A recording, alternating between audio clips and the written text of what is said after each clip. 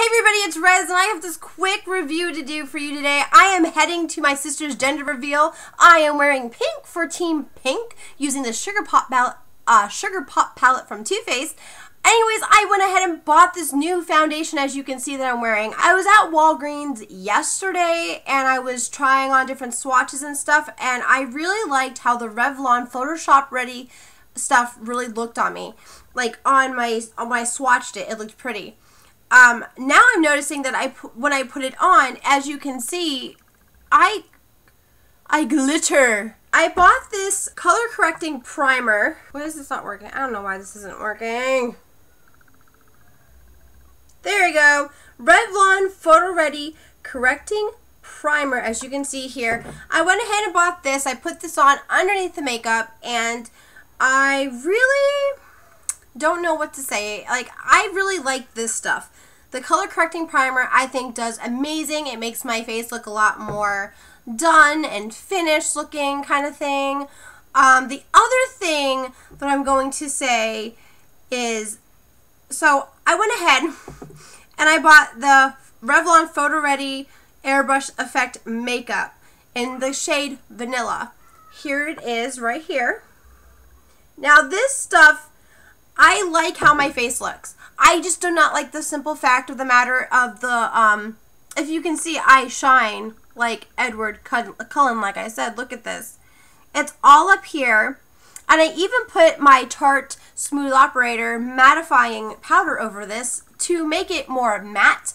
And I just don't know if I like how illuminating I look. I mean, I'm just not used to that. I never ever really bought something like this.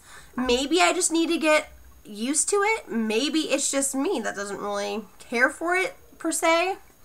But I figured it was a good time to try something new, try a liquid foundation, because I am going to be buying the Born This Way foundation from Too Faced. I will also do a review and demo on that as well when I get it. I haven't worn foundation, liquid foundation, in a long time. My two staples in life are my Too Faced Cocoa Powder Foundation or the Tarte Airbrush powder. I mean, I do like this for a full coverage look, like what I was going for today. I mean, it is pretty, I will say. I'm going to go ahead and keep it, and I'm going to give it a couple more tries, you know, see how I really like it, see if it grows on me. I don't want to talk down about the product. I mean, I love that I look flawless. I really do. I love this primer, like I said. I really love this auto-correcting primer. Well, color correcting primer, not auto correcting. What is this? This is not electronic. I really do like the color correcting primer. It is really, really amazing. I really like this stuff a lot. I don't know. I can't really give anything bad on it. But that's pretty much it on this review, guys. I just wanted to hop on here. Like I said, I'm getting ready to go out. I have lots of things to do and accomplish before I leave. If you like this video, go ahead and check out my other videos. Go ahead and subscribe. Become a member of my growing, chaotic, crazy family. Become a minion in my crazy, chaotic life. Go ahead and rate, comment, do whatever you want to do. Go ahead and give this video 2 thumbs way up if you really, really dig it. If you like this foundation, let me know. If you don't, let me know as well. I like to hear your feedback on it. Like I said, the review is a really mixed review. I love it, but I don't. If it didn't have the sparkles in it, I would be completely, like, sold on it. I don't know. I don't know.